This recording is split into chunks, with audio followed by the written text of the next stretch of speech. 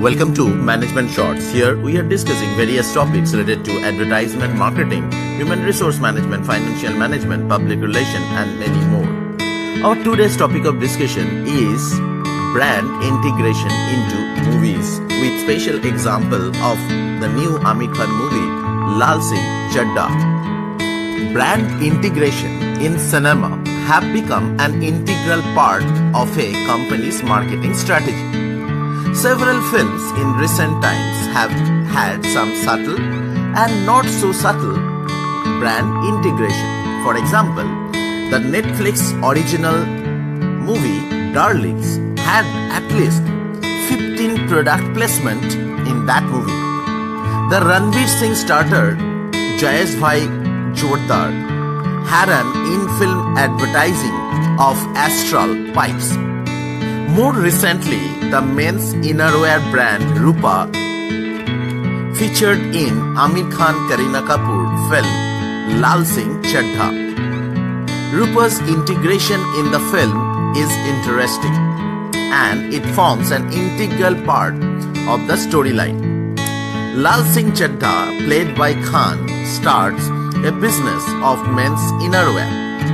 This was the dream business of his friend Bala Raju, played by Naga Chaitanya, and so he names his brand Bala.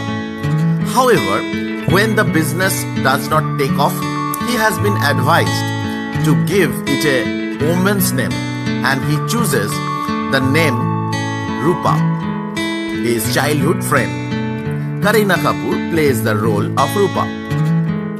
Being a part of the storyline, a considerable amount of time is spent on the Chaddi Banyan business.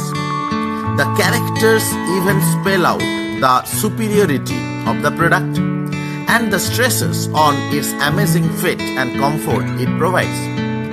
The film shows how the business, which started with 3 sewing machines at Chaddha's home, has grown into a huge business with factories in different parts of the country. There is also an India Today cover story to reinforce the business success.